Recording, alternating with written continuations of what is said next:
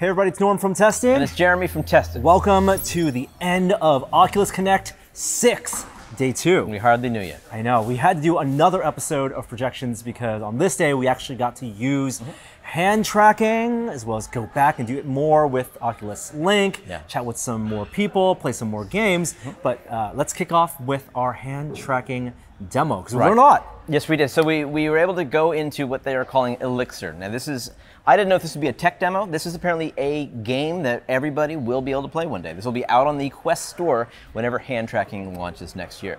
And in this game you're basically in a cauldron you're not in a cauldron, you're surrounded by cauldrons and various witches things and wizard things, and you can walk around and reach your hand out and engage with the environment. The first thing you do is put your hand down on a platform and it changes the color of your hand. Now just from a starting point, I had a funny experience because the first thing they tell you to do is walk forward, and I'm thinking, well, I mean, I don't have my controllers. How am I supposed to walk forward? And obviously, like, this is the stupidest thing ever. I've been doing VR for like 5 years. I should know I'm supposed to physically walk forward. I had a very similar thing because at these conventions, they give you demos and someone puts a headset on you and they tell you to stick your hand out so they can put the wrist straps around you for the touch controllers. And so you're waiting like a robot. I instinctively put my hands out for the touch controllers, but of course, you don't have to because it recognizes your hand. Right. Now, the way they're doing this is also interesting. We learned a bunch about the technology for the hand tracking. It's not using, IR sensors. It's using computer vision, detecting the edges of your hand and doing a skeletal model. They say each hand will have about 25 points of articulation. So 25 points so you can have multiple different poses. For the skeletal modeling. For the skeletal modeling of the hand, which isn't like a technical limit. It's not like this is the most points. It's enough. Just based on the actual skeleton of your hand, it's enough to get all those different poses. Now, I had to be cued by the director in order to actually start playing that Witches game because all I wanted to do was play with the tech and see if I could break it. Yeah, and we want to break it immediately. And I got to tell you, like, this is early still, but it is easily breakable. Like, the occlusion is much more real for the hand tracking than it is for touch controllers. Yes. And they just haven't gotten to the point yet where they're able to do that predictive modeling of where is it going if they don't see it. I'm sure that that's coming, but currently, if you hold your hand out like this, I should say with a single hand, this type of occlusion works very well. Yeah. Like, I didn't see any errors there whatsoever. It can't see these fingers, but it does interpret where they should be. If I put another hand behind this hand according to where these cameras are, it loses this hand entirely. This will fade out. And that fade out is, I think, is a really smart thing they're doing. I think at every frame, they have a confidence level for how well they think their system is modeling your hand.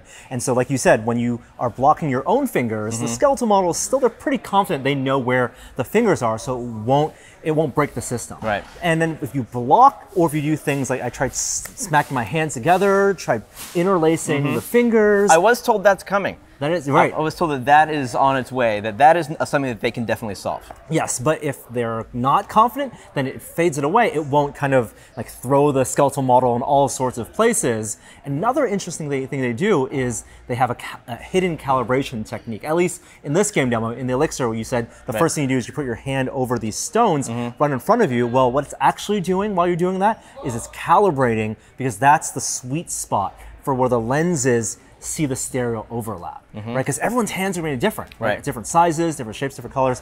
And so when you have this overlap between the two stereo lenses in the front, right in that middle sweet spot, putting your hands out there, they're gonna then make sure it maps to your hand. That's the perfect position for them to be able to detect depth, how far your hands are away from your eyes, and so that when you move them out here, they can do better interpretation of where they are in Z-space. Right. So even if you have one hand off to the side and you see it within the field of view, it's still going to be there, even though it's outside that sweet spot for depth mapping, for stereo overlap. Right. Because they can still tell based on how physically big it is. Right. Like your hand is still there. I was actually very impressed by the tracking volume, because I expected, like, touch controllers I get because they have the LEDs all around them.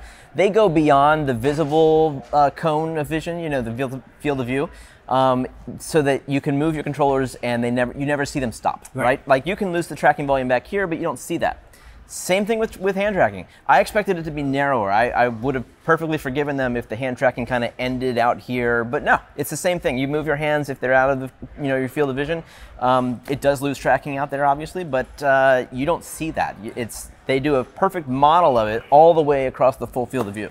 And of course, once you have the hands in the virtual world, there's a whole different paradigm of interaction models. There are no more are there buttons, right? So there aren't any, at least in this demo, virtual objects that you're picking up because you don't get the haptic feedback. So we chatted with the engineers and designers and talked about the solutions that they've come up with, and they talk about passive haptics. Passive haptics. Passive haptics include what your actual hands itself. So they have one gesture that they're kind of building in, which is like the click is the pinch gesture because you are feeling your own fingers. You have passive haptics there. It seems like developers may have access to that as an event, like as a pinch event. But they also know where your arm is. So theoretically in the future, you could have passive haptics by tapping your wrist. That is not at launch. Not just at launch, to be clear. but things that they're thinking about. Yes, he said you're on the right track. And that's absolutely true. I would love for that to be the case more and more, because the whole problem with touch, and hand tracking is great, but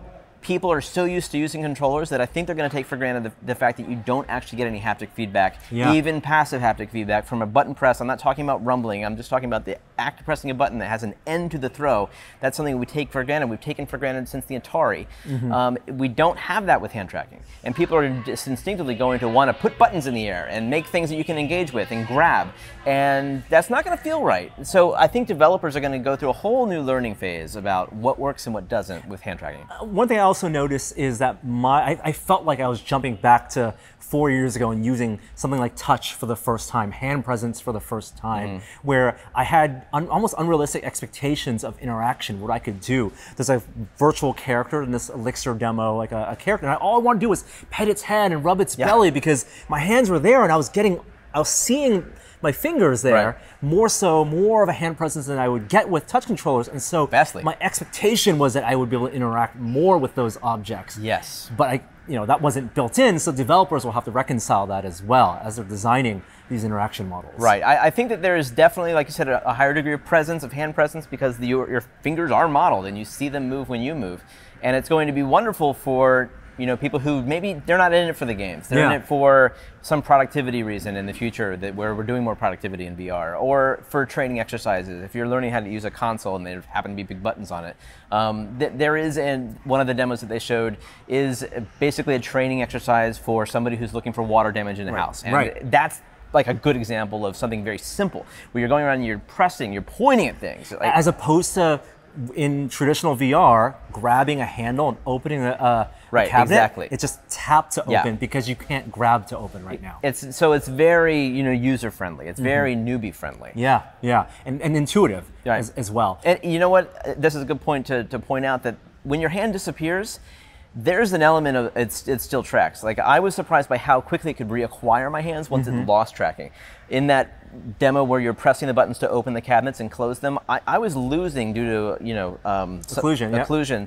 And I was still able to do those things. I was still able to press even though my hand had vanished. So it's clearly reacquiring before they're re-implementing the graphics. And we did our whole gamut of tests. We tried to do the Vulcan salute. We tried to do single finger salute and all that stuff. And most of that stuff did work. Hey, like this stuff, it's solid. Very, very impressive. And now also interestingly is that they may be thinking of this for UI, for maybe the home, right? Not just in-app experiences. They showed a couple seconds of what it would look like in the shell, in the home environment. And right now we have laser pointers with Oculus Touch. We're very comfortable holding that up, laser pointer. How do you do a laser pointer in hand tracking? Well, they have an example where they then take your arm and they project a beam essentially from your arm, so wherever you're kind of pointing, no matter how your wrist is bent, that's where the laser point would be, and then you do the pinch, the click. Really? And then a long pinch would be a long click or something. I'm sure developers are going to try 1,000 things, and they'll land on the right one. But also, you could do a gun thing if you wanted to. It changes your relationship with how far objects are away. When we have laser pointers, like we do with touch controllers, you don't necessarily need to go up to things and grab things. You're kind of pointing and pulling things over and pointing. If you don't have that ability and you're forced to go up, then it is making more use of space and positional tracking. Although, like we were saying before, when it comes to hand tracking, because you lack the haptic feedback of actually feeling objects, doing things virtually from a distance might actually be the better solution in terms of not breaking the illusion. Like I think levitating things like force powers, or like I said before, the Doctor Strange kind of thing, where you're mystical and you're not physically touching anything, you're making things happen.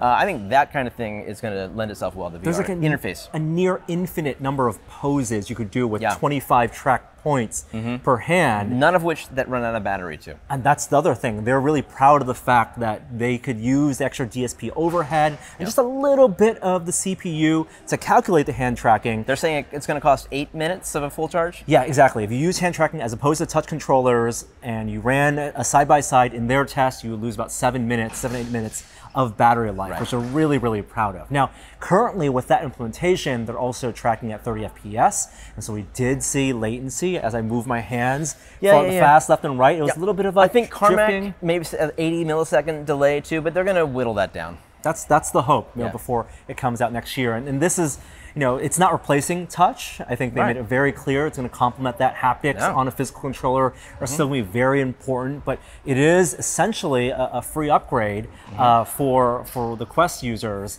and potentially, hopefully, for Rift users. I mean, it's another option. It's another toy or tool in the toolbox for developers to use. You know, it'd be interesting to see how many games actually incorporate it, because I really think you need to make a game from scratch that is for hand tracking. I don't think you're going to see too many games that offer you touch control or hand control, because that's going to be really difficult to solve. Yeah. This whole hand tracking demo was in what they call the innovation area, where they're running a bunch of experiments, including the virtual spaces, the Horizon demo, and also they had a mixed reality demo that was really cool. Yeah, this was definitely cool. It did remind me of last year's Dead and Buried experiment, where there was a, you know, basically a 4v4, I want to say, you know, multiplayer. Arena scale. Right, arena scale Dead and Buried. Basically something that you might see on location, but it's entirely in Quest. In that demo last year, there was somebody walking around with an iPad who could actually see into the game world. And they could see the players, and the iPad itself was positional tracked in that same space that the players were seeing. What that couldn't do was actually incorporate the real world. It was simply a portal into the virtual world. What they've done now is they've basically done you know, mixed reality filming purely done in software. So there's no green screen.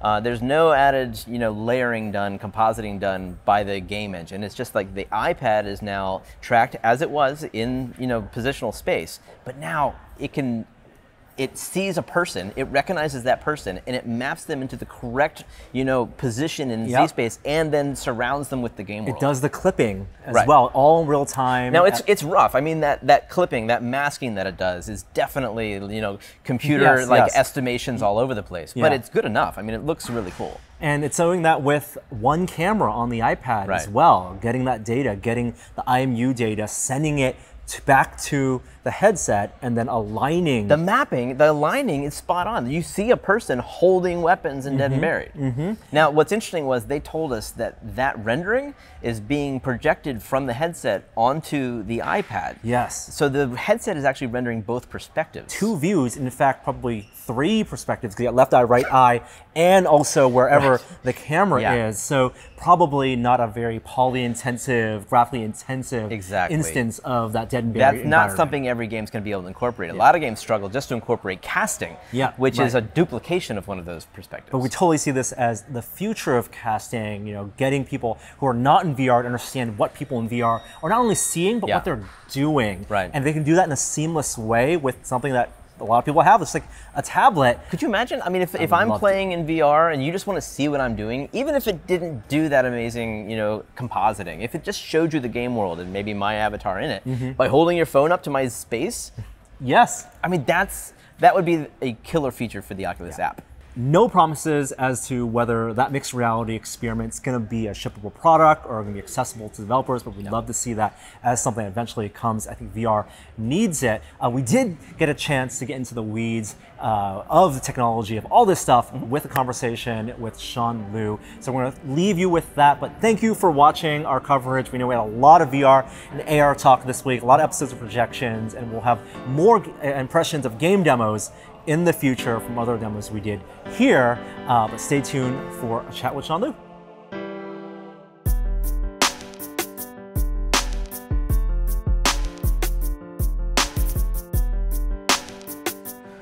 right, so we are so thrilled. We've been looking forward to this conversation for a long time. Sean Liu is here. Sean, product manager at Oculus. You're the guy we go to ask the technical questions. Let's see if I have some answers. Well, there were a lot of announcements at this event, yesterday's keynote. Of course, on the Quest side, we saw there's Link announced, there's a Horizon, of course, hand tracking. We've used Link, we did the Horizon demo, but we had a lot of questions about all this stuff. Yeah. Let's start off with Link, I guess. Yeah. How does this compression work? And what are the trade-offs that you as an engineering team had to make to get this to run at low latency, to choose resolution and performance? It's pretty crazy because we wanted to really enable as much of the Rift experience as possible on Quest. But here you have a device that's really designed for standalone. It has a different refresh rate. It only goes to 72 Hertz, whereas Rift S goes to 80 Hertz. And you want things to just look good and feel really good. So there's a number of considerations here. The first really is around resolution, like how much can you get into the system. And we actually just use essentially a video pipeline. If you think about it like live streaming a video, you're taking what comes out on the Rift side, on the PC side, you compress that down, and then you decode that on the Quest side, and you replay that. The next consideration that really becomes latency. Now you've got a cable, it's dedicated hardware here, so that really cuts down on a lot of that latency.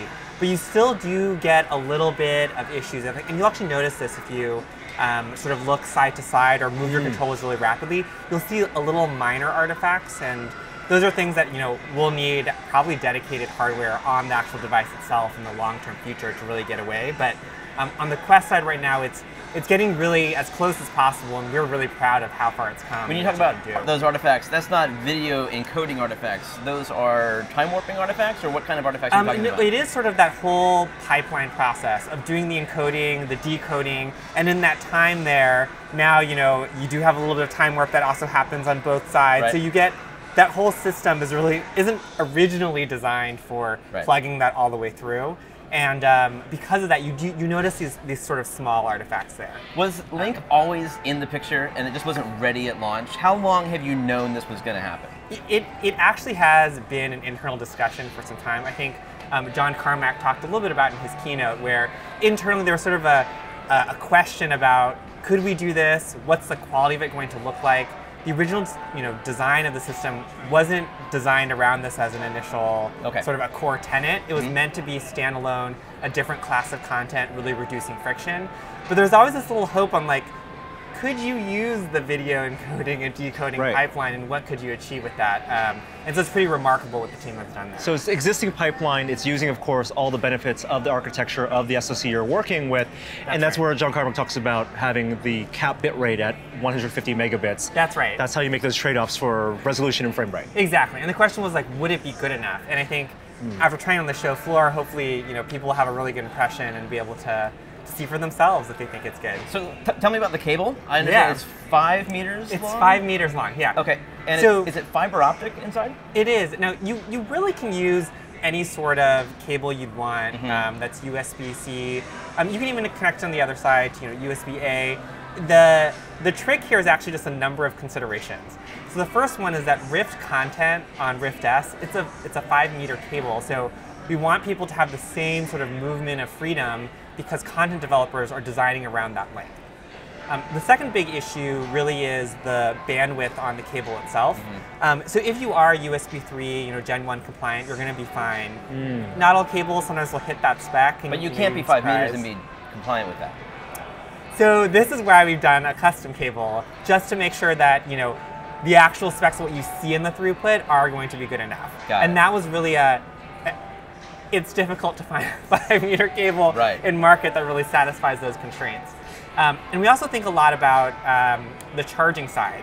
So power is a really big issue. And if you're using USB-A to USB-C, you don't get all that charging. So we want to just create an option where if your laptop or your PC supports USB-C, you can actually get that charging through onto the device. And so those are some of the considerations that led to a custom cable. we're not like if you have solutions that work for you or like developers, you don't need that length of a cable. You should definitely use off-the-shelf ones. That'll be a lot cheaper and easier. And it sounds like the implementation will be when you plug it in, it will be basically a Rift experience. You see Dash, you see Home, you can do the other sources like Steam. That's that right. will all just work out of the box. That's right. We wanted to really mirror the Rift platform and experience as it exists today. No differences. We wanted to unlock as much of it as possible. We've heard from a lot of the community that like, hey, I have a Quest device. I think you guys even asked before, like, could this in theory run Rift content, through that USB port? And so this is trying to deliver on that ask to the community. Expands the user base potentially dramatically for those PC titles. Did you ever consider the wireless approach? Carmack mentioned like things like dedicated dongles with special firmware. Like, why not wireless now? What do you see as the kind of limitations? Yeah, we wanted to start with a tethered approach just because we knew that this is like the highest likelihood of us delivering on a really quality experience. So we're just starting with that first, but we've got exciting things in the works. It sounds like you can incorporate time warp in a way using the wired approach, or at least maybe even just being first party in a way that third parties can't. So once you eventually even get to wireless, you'll have that advantage too. That's right. It's being able to have both the PC side and the standalone side, and then customizing the stacks on both fronts to really make this work, I think is how some of that magic happens. It also sounds like you're taking over completely, you're only doing decoding on the headset, right? And of course tracking, but you're not doing GPU rendering. And does it make any sense to do both remote rendering in combination with local rendering, or what are the problems with that?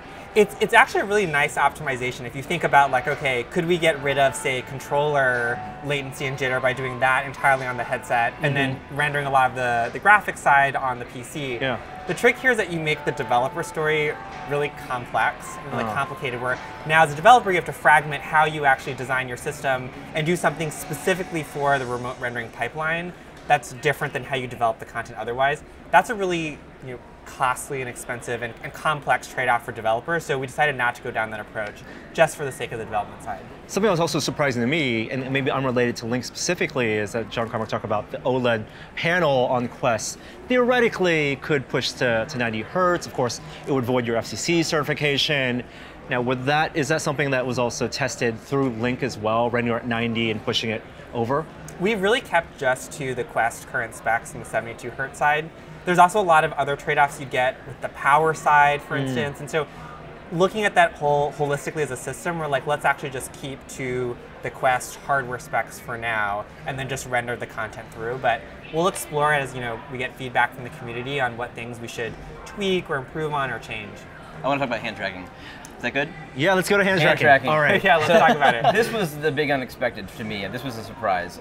So the fact that you are accomplishing hand tracking at all, given everything the headset's already doing with world mapping and controller tracking, however, I did learn today, I think that currently you can't do hand tracking and controller tracking simultaneously. Is that right? That's right. Okay, but the hand tracking is fully articulated, 10 digits of my fingers, you're handling occlusion in some respects.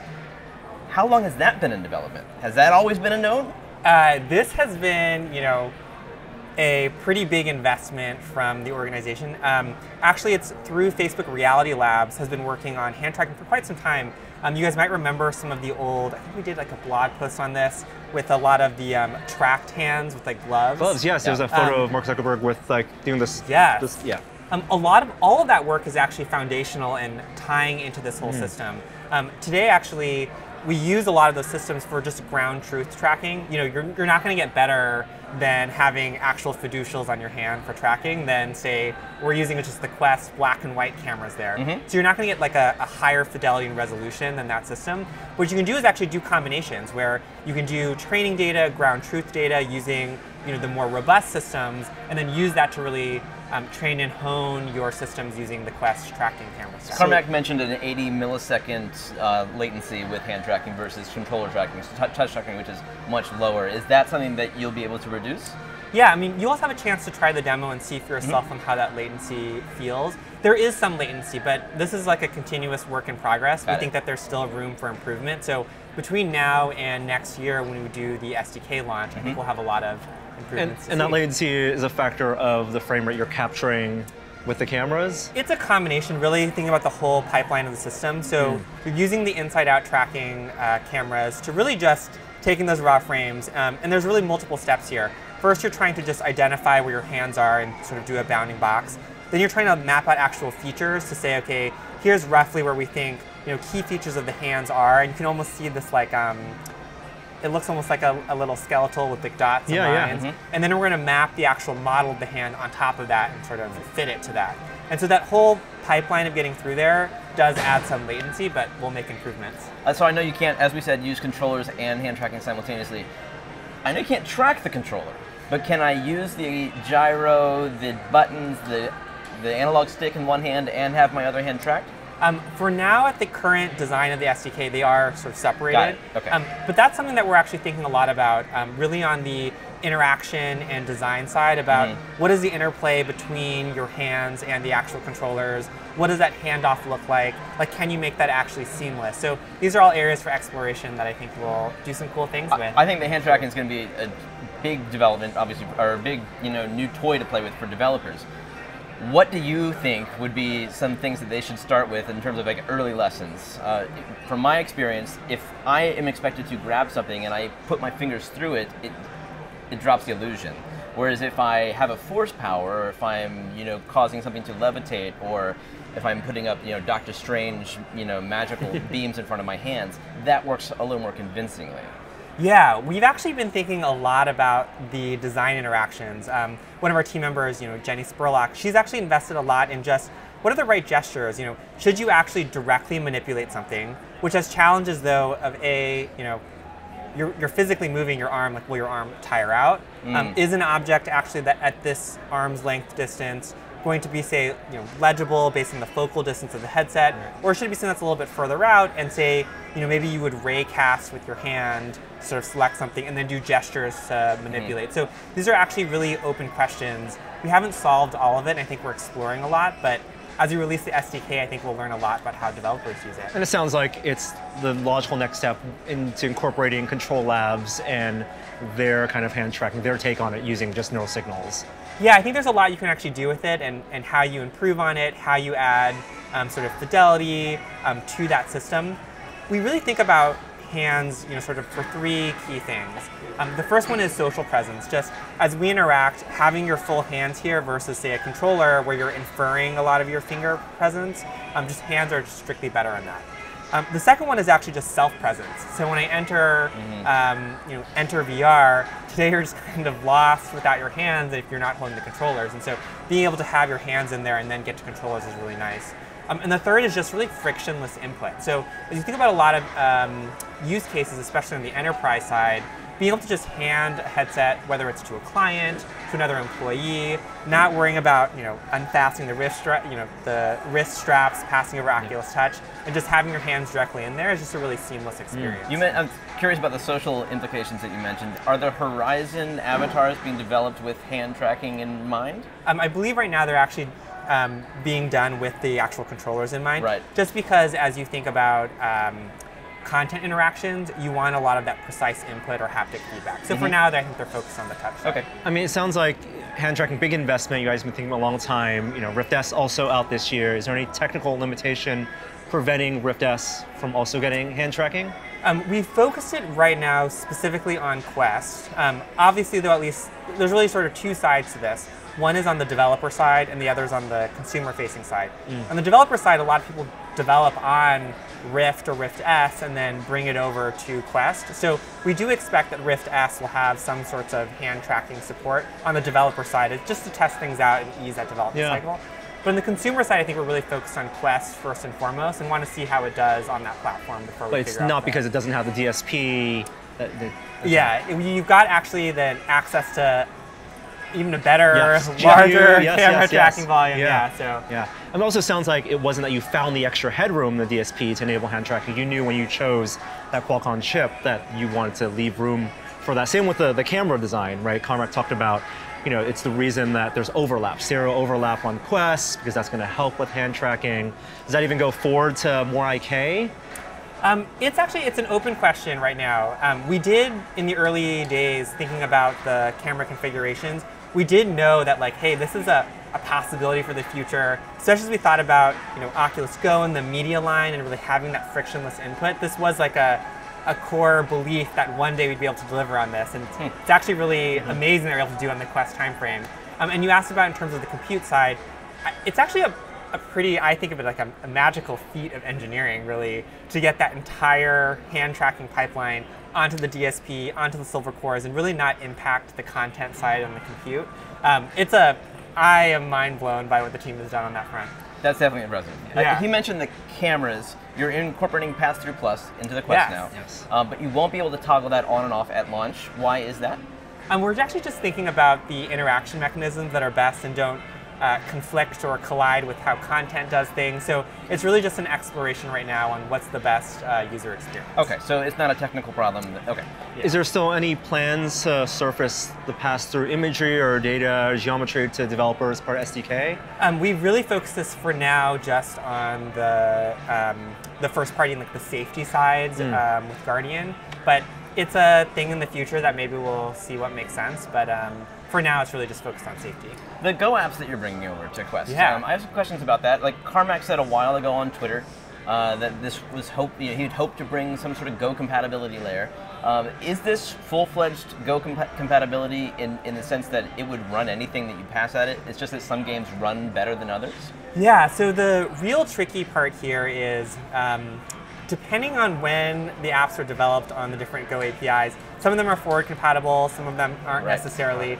And so you get some strange artifacts where you might get into a title and find that the floor is like the wrong location, or that the input from the touchpad doesn't quite necessarily map over to the thumbstick in the most intuitive ways. They didn't necessarily have positional tracking in mind when they made those games. That's right. That's exactly right. And so for this reason, we really want to go title by title and make sure that, hey, for these first apps of the Go side on the compatibility layer, that they really interacted nicely and as expected. And so we're going through right now that whole catalog and library to just bring over and make sure that they run really well. So do some games magically have 6 degree of freedom head tracking? Some of them will, yes. Okay.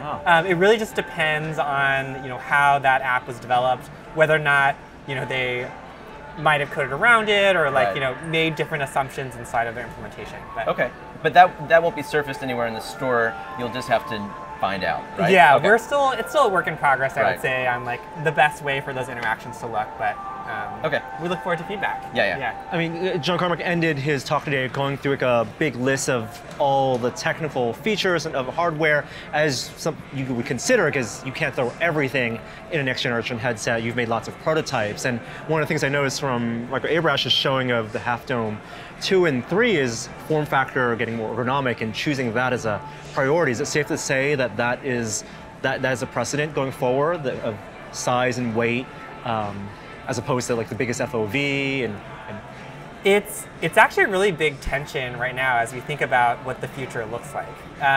So there's a number of considerations. The first side is we do want to get form factors to be smaller and lighter weight. We know that the ergonomic side, our ultimate goal is to get to a pair of glasses. And so there's a ton of innovation on that front that we need to make.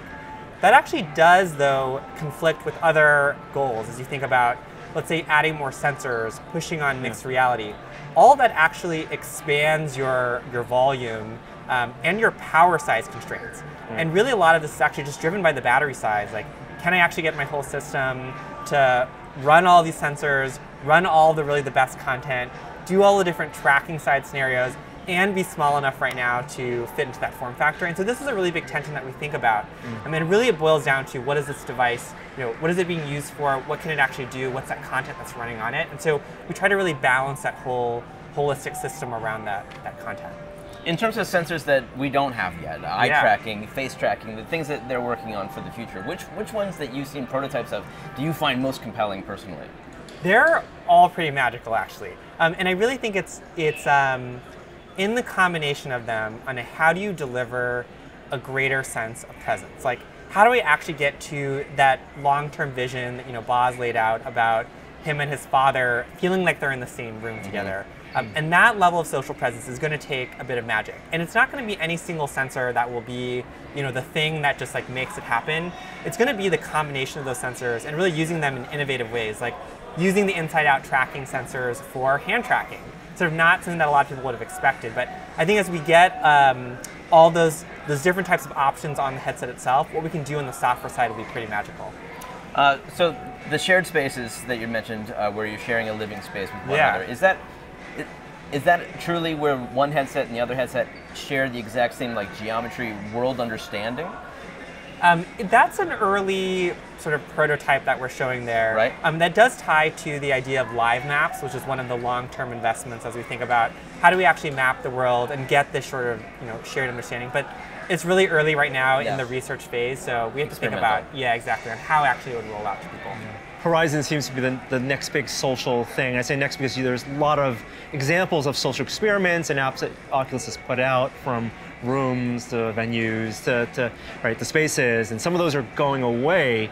As Horizon's being developed, is it something that is just another experiment, or is something that's going to get built upon, iterated upon? Like, are we going to see different avatars next year? No, we're really excited about Horizon, and that is sort of the next big investment. It's actually the culmination of a lot of learnings that we had from Facebook Spaces and Oculus Rooms, and what people like to do, how they interact, what those different activities that people do together. And so that's all coming together within Horizon. And the real big part about that is this idea of world building. And so can I actually build out a world, have you come into this world? It can be something that maybe is just like casual or just hanging out. It can be something more interactive, like an actual mini game that you have there. And so just seeing what people will do in that space, I think, is really exciting. All right. I mean, I think that covers so many of the questions that we had. Thank you so much, Sean. No, thank you guys. Really appreciate it. Yeah, it's good to see you again. Yeah, good to see you guys too.